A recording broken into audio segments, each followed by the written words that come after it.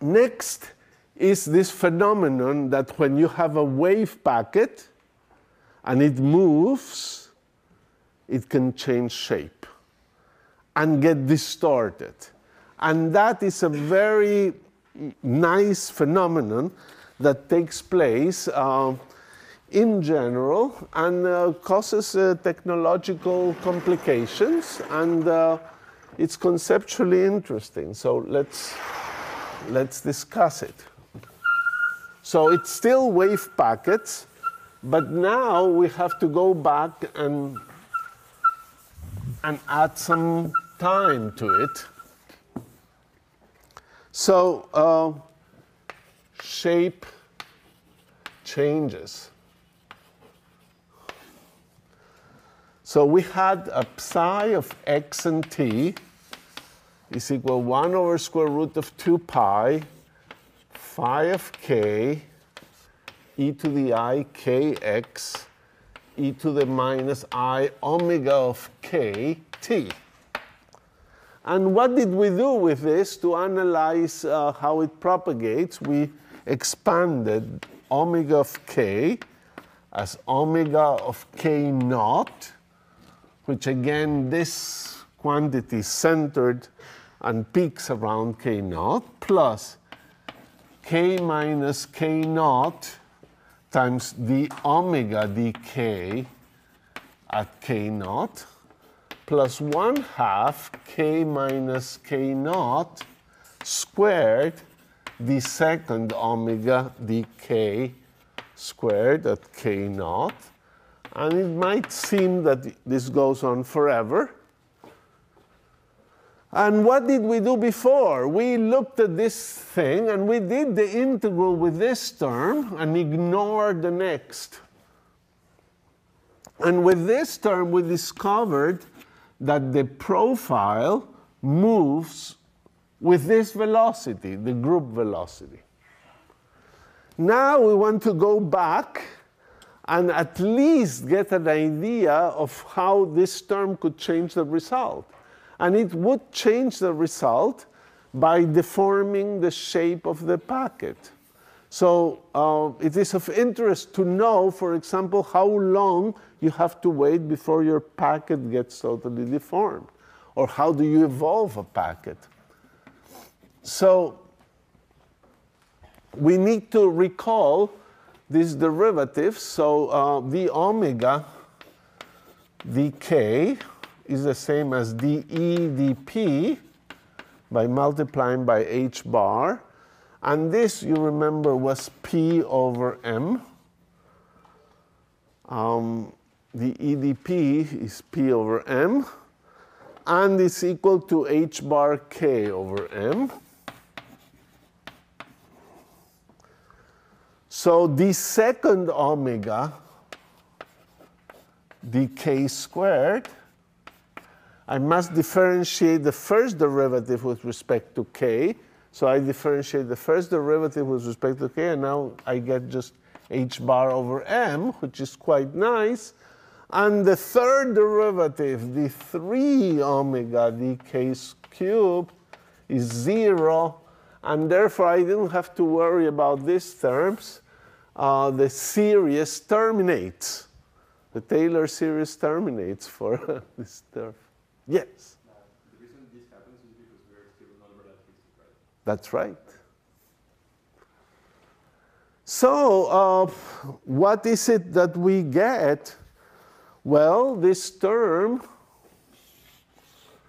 is roughly then 1/2 k minus k naught squared times h bar over m. And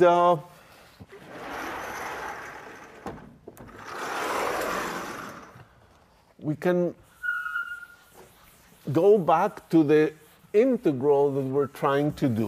We don't do it again, or not by any means, but just observe what's going on there. And we have an e to the minus I omega of kt that we did take into account, but the term that we're dropping now is a term that is minus I omega of k, well, whatever we have here, 1/2 k minus k naught squared h bar over m t. That's the phase that we ignored before.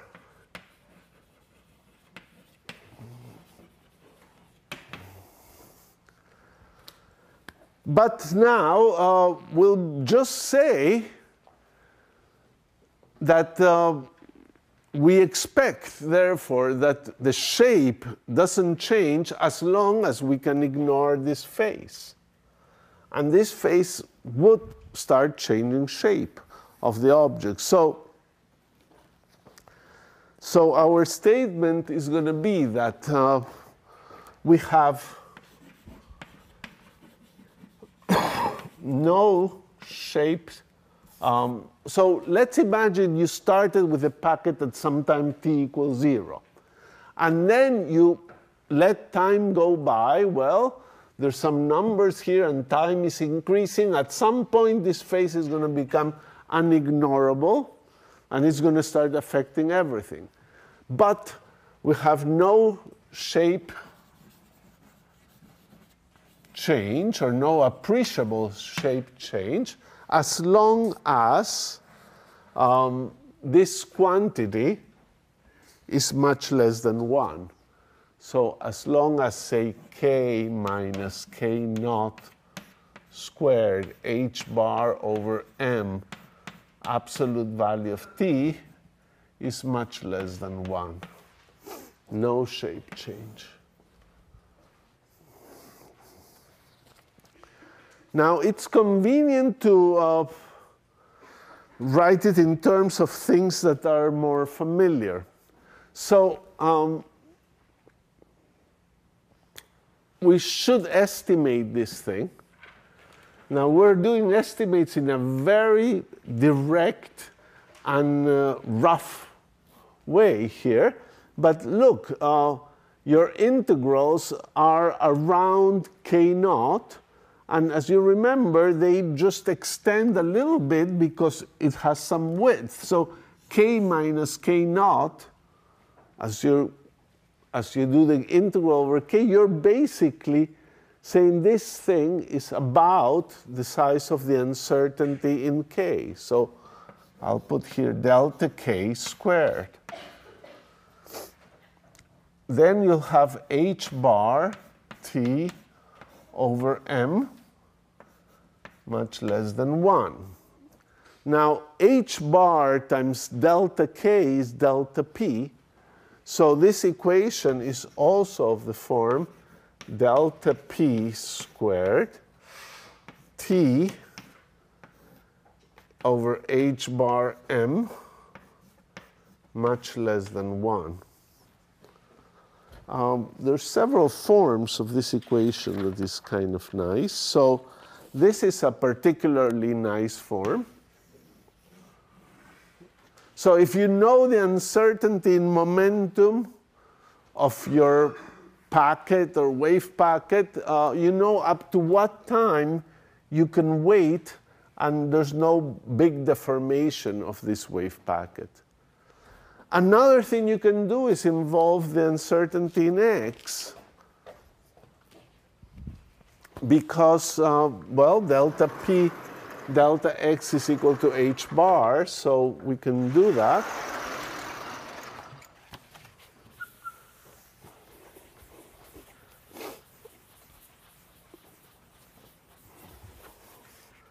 And so with delta p times delta x equal to about h bar, you can write t less than h bar over m over delta p squared, which would be h squared delta x squared. I think I'm getting it right. Yep. So T much less than m over h bar delta x squared. That's another way you could write this inequality.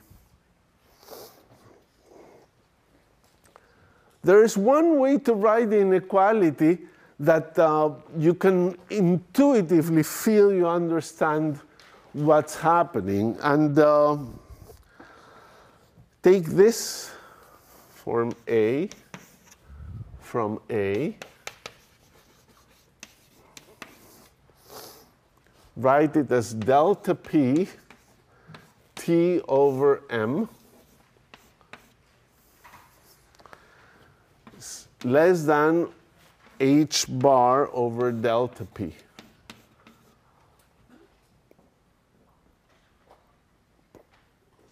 And H bar over delta P is delta X. So here you go delta P over M T less than or equal, or much less, I'm sorry, much less than delta X.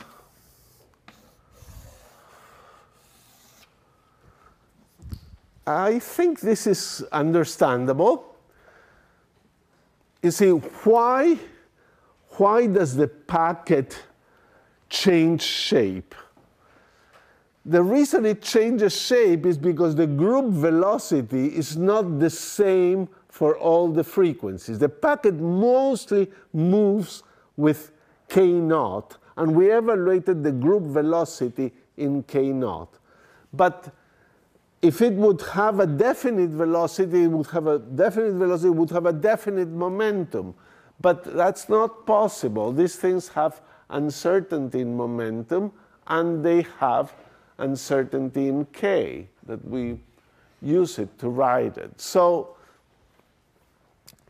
different parts of the wave can move with different velocities, different group velocities. The group velocity you evaluated at k naught, but some part of the packet is propagating with group velocities that are near k naught, but not exactly there. So you have a dispersion in the velocity, which is an uncertainty in the velocity or an uncertainty in the momentum. Think the momentum divided by mass is velocity. So here it is, an uncertainty in the velocity. And if you multiply the uncertainty in the velocity times this time that you can wait, then the change in shape is not much if this product, which is the difference of how one part moves with respect to the other, difference of velocity of time, is still smaller than the sort of uncertainty that controls the shape of the packet. So the packet has a delta x. A delta x. And as long as this part, the left part of the packet and the top of the packet, the difference of velocities times the time, it just still, compared to delta x, is small, then the thing doesn't change much. So I think this is one neat way of seeing what an equation that you sometimes use in this form, sometimes use in this form. It's just things that you can use in different ways. So for example, I will not, well, I can do this, a little exercise. If you have delta x equals 10 to the minus 10 meters, that's atomic size for an electron.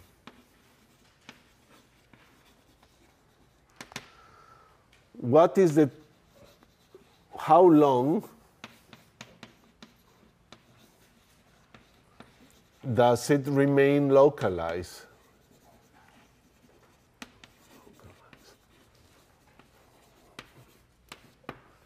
So you have an electron and you produce a packet and you localize it to the size of an atom.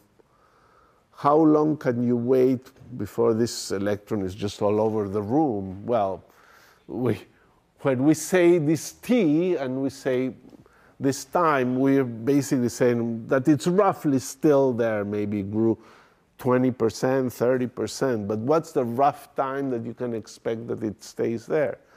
So in this case, we can use just this formula, and we say the time could be approximately m over h bar delta x squared. It's fun to see the numbers. You would calculate it with mc squared over h bar c times delta x over c, this squared. The answer is about 10 to the minus 16 seconds, not much.